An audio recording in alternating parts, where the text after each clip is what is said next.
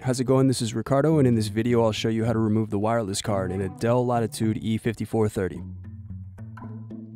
If you're looking for parts for this laptop, go to our website and use this coupon for a 5% off discount.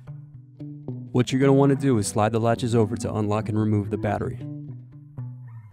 Now unscrew and remove access door.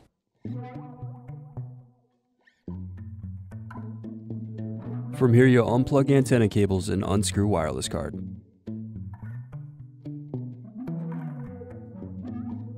Now remove the wireless card.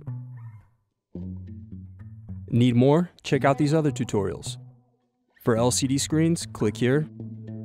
For motherboards, click here. For heatsinks, click here. Thanks for watching. If you enjoyed this tutorial, give this video a like and subscribe to our YouTube channel. Check the video description below for links to written tutorials and replacement parts.